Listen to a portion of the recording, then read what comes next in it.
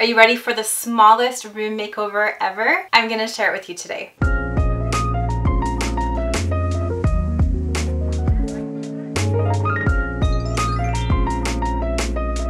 Hi everyone, it's Christina from the DIYmommy.com, and today I'm going to show you our bunk room makeover for my daughters in our DIY camper 2.0. Recently I made over the whole main area here of our camper. It's a 2007 fifth wheel, and I just finished the bunk room for our girls. This is the main reason we purchased this camper, because we love this idea of having a separate bunk room for them, and I can't wait to show it with you. It is tiny, it is cute, and it is super, super pink. Ready to see the whole makeover? Let's get started. Here's how the bunk room looked originally. Your typical early 2000s oak here. It's a 2007 fifth wheel. It's a Jayco that we have. The bunks, there's 4 of them, and it has kind of dated looking upholstery, and also it was really, really dark. Also, there was this TV unit here that we didn't really need because we weren't going to put a TV in the girls' bunk room, so I had to come up with some other sort of solution for this little nook. Okay guys, you know me, I like smashing cupboards. I like removing cupboards, especially when it comes to campers. So I decided to go ahead and take out the upper cupboard here on the TV area. It was really high up and my girls couldn't even reach it. Plus I couldn't think of what we would store in here. There is a ton of storage in our fifth wheel. We have more than we need. So I thought I would take this out, open it up, and think of something else I could put in here.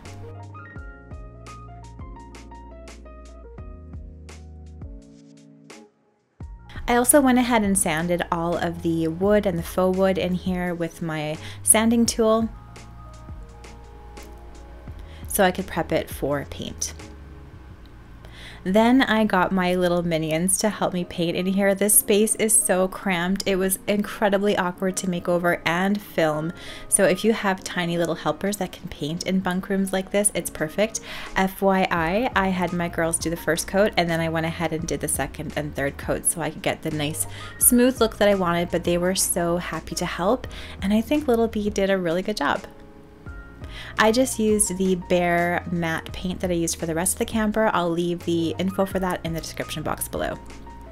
Then I removed all of the upholstered sides here that were on the sides of the bunk, and I'm going to use Rust-Oleum chalked ultra matte paint in blush pink. Love this color, and I've had this on hand for a few months, and I thought I would just try something different in this room. In the rest of the camper, you might remember that I used all of the Behr products. I used sanding, I used primer, and I used their proper cupboard paint. But here I wanted to experiment and try to use chalk style paint. I certainly got a different look and feel with this type of paint, a little bit more rustic, definitely not as smooth of a finish, but we've had this in here for about a month now and it hasn't chipped or anything, so it's certainly an option if you don't feel like sanding or priming your camper, but again, it's not going to give you that smooth of a look as the other paint method that I used for the rest of the cupboards. I will leave that method down in the description box below. I painted the back of the door pink for a pleasant surprise when you open the door. I painted all of the trim in here as well as every single bit of this honey oak. Again, I didn't prime, I just sanded all the cabinets and then used this Rust-Oleum chalked paint. I will leave a link for it down in the description box below. Again, super awkward to get in here. I was so sore the few days that I spent painting because you have to bend really awkward, all these pretzel, aerobic, yoga, all that stuff. So I was happy to get this all done. We used 3 coats of the white latex paint on the walls, and I used 2 coats of this blush pink chalked paint on all of the wood and the faux wood.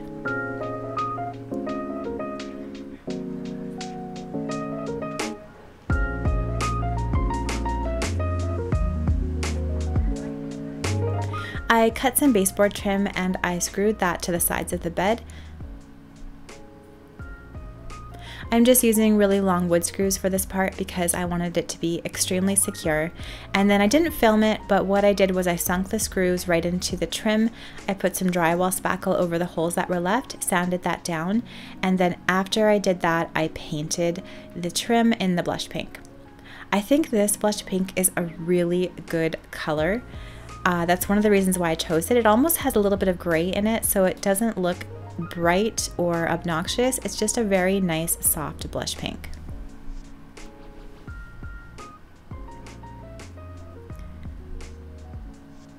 I use the same chalked paint to paint the inside, the outside, and all of the parts of this entertainment unit as well.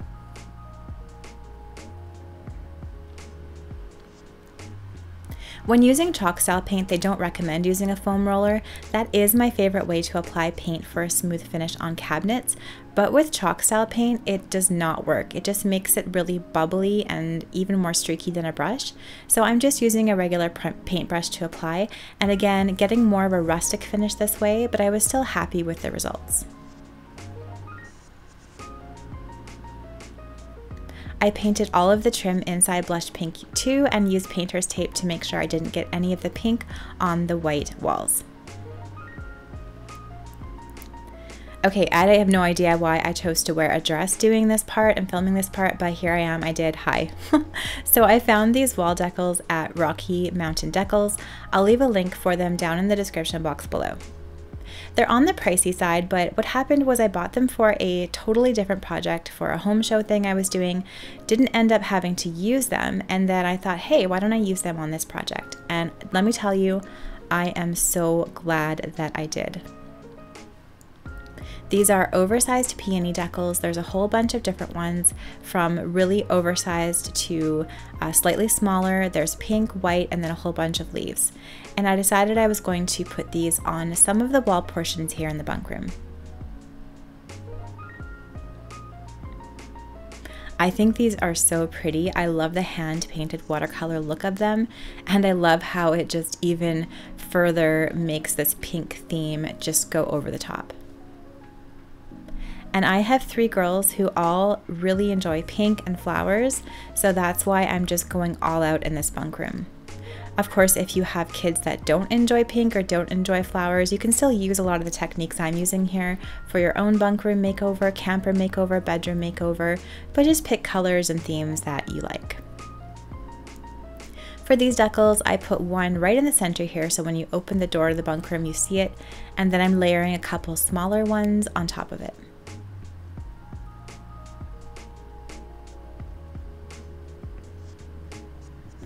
These were really easy to apply. They actually did come with a kind of scraper tool, but I used my hands instead. I find that I get a lot of control when I use my hands to smooth things like wallpaper and decals. And I always have to say this every time I say decals because I always get hundreds of comments on it. I say decals, you might say decals if you are in the USA or somewhere else in Canada. Now, as soon as I put up the leaves for these decals, I thought, wow, these look fabulous with the original curtains in this bunk room. I was gonna maybe make some new curtains here, but I ended up putting the old curtains back because I loved how they picked up the olive green in the decal. Now I'm just finishing up on my second coat and touch-ups of the pink chalk paint. I forgot to record it, but I also spray painted some old pulls that I had for the drawers. I spray painted them in the gold color I've used throughout the rest of the camper, and I installed those here as well.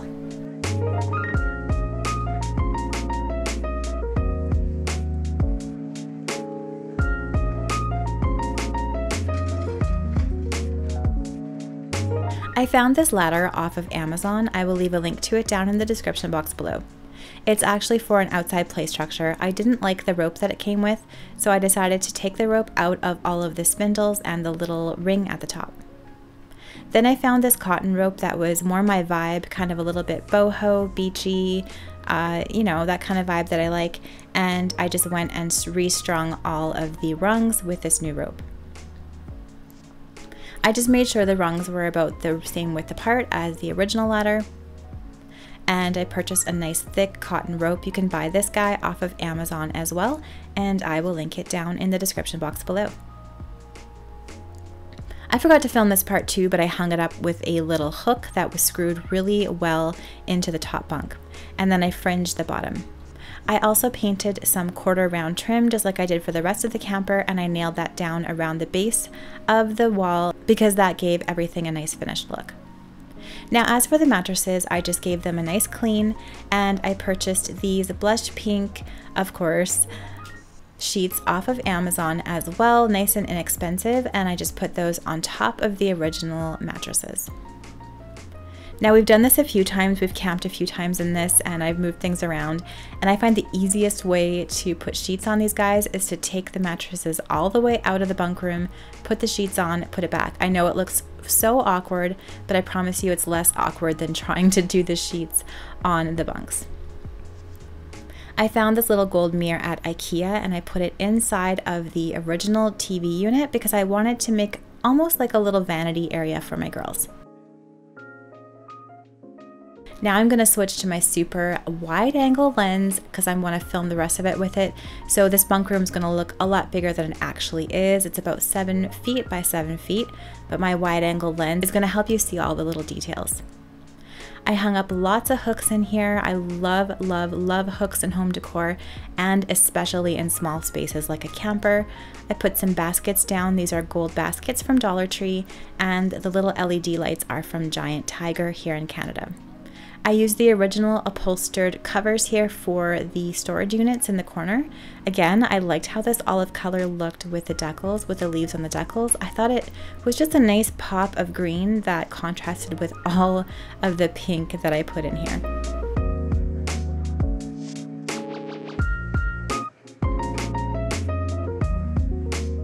I also added a few cushions. These cushion covers are from IKEA, and a hand knit blanket that I arm knit a couple years ago. So when we camp, the girls bring their own bedding. We all bring our own bedding. So I just added some cushions in here to make it look a little bit cozy before we bring all of our personal bedding in. So as a reminder, here's how the bunk room looked before, and here is how it looks now.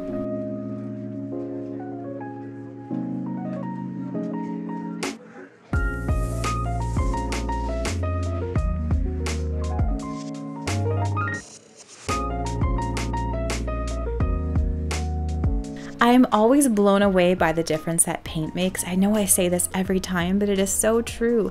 When you paint something, you can completely change the look of a space and make it look bigger, make it look smaller, make it look more updated. It is such a simple thing to do to make a huge difference. I love how this entertainment unit turned vanity looks. It has lots of baskets for storage, it has hooks, it has the little mirror so my daughters can brush their hair. I might put a bigger mirror here later, but this one's going to work for now, and I love those little diamond LED lights. The ladder turned out super cute. I'm liking the rope addition to it, and of course I love all of this pink, and my girls do too. All of the hooks on the side here can hold all of their hair things, sunglasses, personal items. And the decals, I think, are just the icing on the cake here. They really pull everything together. And again, I love how they tie in the original olive green upholstery in here. I'm so happy with how this space turned out. My girls love it too, and we can't wait to take it camping again this summer for the last time.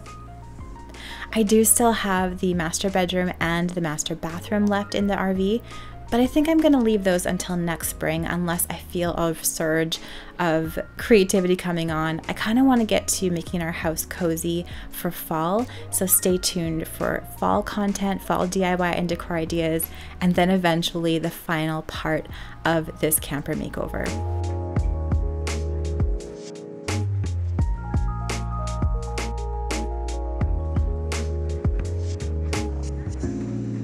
Thank you so much for watching this video today. I hope you enjoyed it. Let me know down in those comments below what you think of this bunk room makeover and what is your favorite part. I would love to know.